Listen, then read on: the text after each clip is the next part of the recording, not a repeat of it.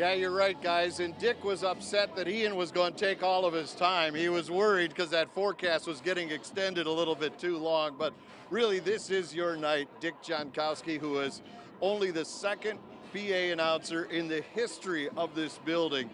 That's a pretty incredible accomplishment.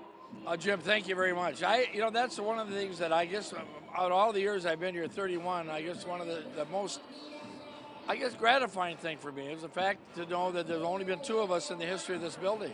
They can never take that away from me. And Julie Pearl, who was outstanding, 58 years, and I've been here 31, and the building's almost 90 years old.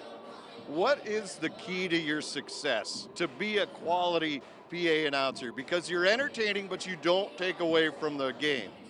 I don't know. I'm always, as a kid, I didn't really think too much about being a public address announcer.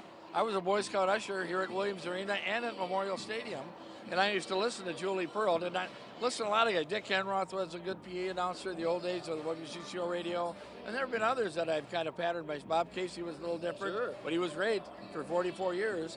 It's just a little. I try to excite the crowd somewhat, although a lot of times you don't have to do that here at Williams Arena.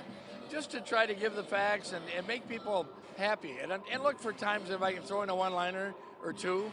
I know, over the years, I had three names that I liked saying: Jim Jonckowski, Ernest Nziga-Masabo, and Jamal Abu-Shamala. And I love those three names. And I remember one of my favorite things I ever did, we had Quincy Lewis and a guy by the name of Kevin Clark on the team, and they went in at the same time.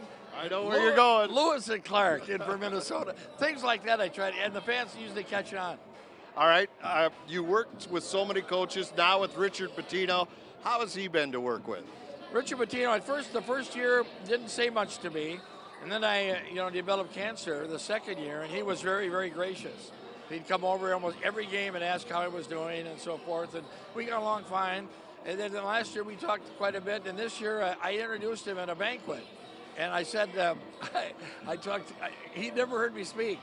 Okay. And I got up and I said, well, your dad, of course, is Rick Pitino, one of the great coaches, and he's known as the Italian Stallion.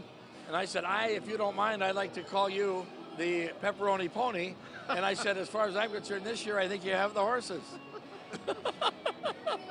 That's great. All right, so the game ends tonight. You have that microphone in your hand one last time. Do you know what you'll say yet? I get choked up easy. I'm a very emotional guy. I'm going to try not to, but I'll just thank all the fans who have been so great over the years.